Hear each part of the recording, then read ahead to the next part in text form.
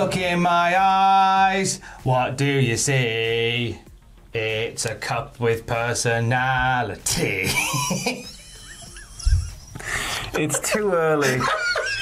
It's a rib, isn't it? Putting the most grumpy morning person with the most morning person in the office. I think my birth was a rib on the planet. I think. Here's your wrestling news. So Bray Wyatt apparently didn't do business in WWE, and there was talk of big creative issues. We'll get to that in a moment. TNT are expecting a CM Punk AEW debut, and we have an update on a SummerSlam 2021 title match. More on that soon. Bray Wyatt seems to be the biggest miss of all that's gone on this year and all the people that have been let go from the company. I think it goes without saying that Bray Wyatt and The Fiend, that's the biggest miss of all, isn't it? I was stunned by Braun. I was shocked by a lot of the other releases, but Bray that one hit differently. That one was, I couldn't believe it. Interesting take on this from Freddie Prinze Jr., who was on the Ringer's New Wrestling podcast. He talked about how much he loved the character The Fiend and all that Bray Wyatt did. He said that they can't say exactly why Bray was released, but apparently there were very big creative issues between Bray and Vince McMahon / Kevin Dunn. Freddie said that Bray didn't do business like they would have liked. Vince and Kevin Dunn doubled down on him as a result, also hinting that this was part of the reason that he lost to Goldberg in Saudi Arabia. Ooh. Don't do it our way? Fine then, you're losing to Bill. Just in case you're wondering why Hollywood Big Shot, Freddie Prinze Jr. is weighing in on the wrestlings. He did appear and work with WWE in an on-screen capacity in 2007, 2008 maybe. Yeah. And then he came back to the company, worked as a director and producer, so he is kind of in and around that backstage scene and probably knows people that still work in the company. So this is, I mean, it's just disappointing, isn't it? It's kind of what I expected. WWE, Vince McMahon in particular, has always been like, this is my vision. You will not go off the path of my vision. Yeah. And Bray Wyatt seems like somebody who had his own vision. And WWE was sort of forced to shoehorn his vision in because it was too popular. This is it. And so the problem is, it's how you approach and then run with something when it becomes unexpectedly popular against what you think's going to happen. So if something's building, then you need to capitalize on it. But if you're a company like WWE, where there is less creative control at a talent level, it feels like, we can't say that for certain, but you know, throughout the years, it just seems that people pitch ideas and have them shot down. It's, oh, that would have been awesome, or you know, things kind of start and then disappear real quick. But Bray is an overly creative guy. I mean, if you just look at his entire WWE run, it's just reinvention, and it just changes throughout everything he does. Even when he's looping back on older takes on the character before he became the Fiend, it was always just slightly more skewed. But yeah, I mean, obviously, when you've got somebody like that going, I want to do this and I want to do this, and you're like, and that's what we want, pal. Yeah. Just be a wrestling dentist. That's all we want from you, pal. He was never going to be a dentist. That would have been a fun time, though. Over on AEW, we talk about guys that had their headbutts with Vince McMahon. One of them is set to set the world on fire tomorrow night. One way or the other, yeah. So if he shows up, the world's going to be set on fire. If he doesn't show up, the world is going to be set on fire. And now the network are expecting it. So this is this is either a case of they've got him nailed down, or this is Wayne stock, where Wayne promised the world has gone, oh dear. Fightful say TNT itself is operating on the assumption that he's coming in based on those we spoke to. Fightful spoke with multiple people involved with Warner Media and TNT. They're very excited about bringing in CM Punk. They noted he'll have their promotional machine behind him upon his return. It makes sense. You know for a fact the second that he debuts, the second that he arrives in that company, he's going to be on billboards in Times Square. He's going to be all over the news. He's going to be doing the rounds in like a Hollywood film style kind of breaking news way. I think it's something we might see spill over. You know, it's not going to be on GMB, but it'll certainly get reported on by a wider swathe of press than, you know, standard wrestling would. Well, it's when you see people talking about him who aren't wrestling fans. Yeah. That's the indicator that something's about to become very zeitgeisty. There's that word again from earlier in the week.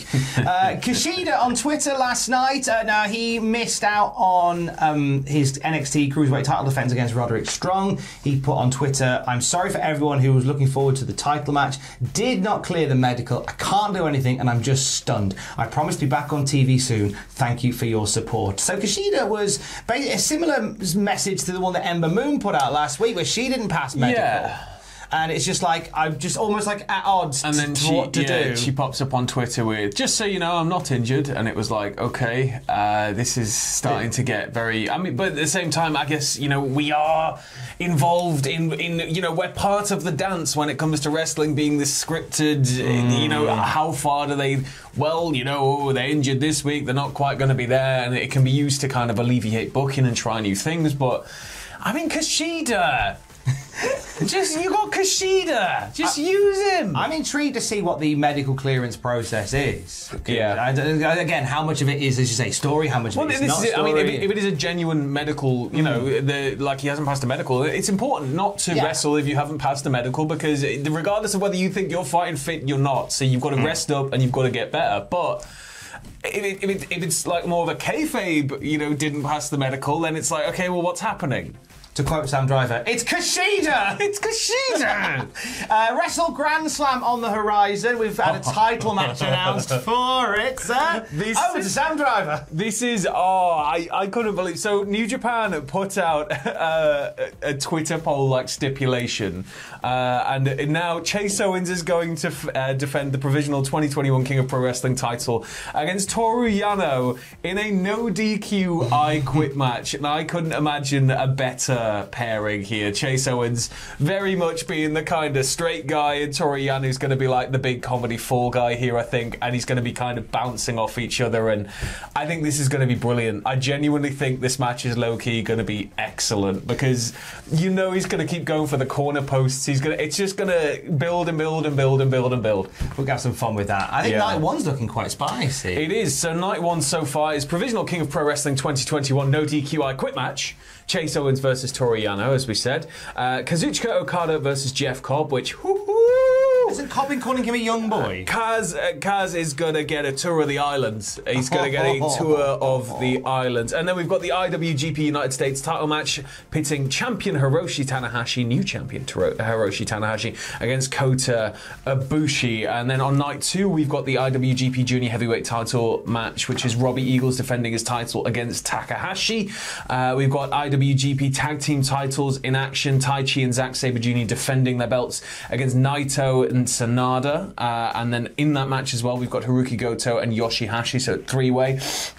And then we've got the IWGP World Heavyweight title match pitting current champion Shingo Takagi versus Evil. But I think Will Ospreay's going to have something to say about that. He certainly is. Because yeah.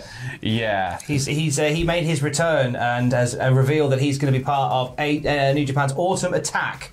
And he has set his sights on Tagaki, and he's declared himself the true IWGP World Heavyweight Champion. I love this sort of stuff. So, you know, we're going to have champion versus champion for the undisputed IWGP Heavyweight Champion, probably. But Takagi and Ospreay are going to make some fair measure of magic together. It's going to be brutal, I imagine. Just stiff kicks and stiff flips and knees and landing really like just hard, and it's going to be brilliant. We'll have an undisputed IWGP champion by the end of the year, I reckon. Get that decided. No dispute now over one of the title matches for SummerSlam, our final story of the day. There was some question marks over Sasha Banks and Bianca Belair. They weren't part of the entire weekend of live events, and there were some questions whether or not their match would go ahead. PW Insider are reporting, despite this, they are cleared to perform, and barring something unforeseen, will be at Friday Night SmackDown tomorrow and at SummerSlam on Saturday. So that match is a thing. I think it could be one of the stronger matches of the night if they let them go. Yeah, this is the thing. If you just let them get out there and do what they want to do, it's going to be an exceptional match. And I think, you know, the talent on display by both of these competitors, it can't be bad. It just can't be bad, Tom. They're going to have a lovely time with it. Look out for predictions for SummerSlam on the YouTube channel before Saturday, and check out 9 pitches for SummerSlam on the YouTube channel right now. And if you're feeling a little bit retro on the podcast feed, Justin Henry and I do a watch along of SummerSlam 1995 from many years ago. Remember that? King, Mabel and Diesel in the main event. You don't know how lucky you've got it. You don't know how good you've got it these days, you kids. This is what we had in our day. Come watch it with us and like it. More news as we get it. Stay safe. Love you. Bye.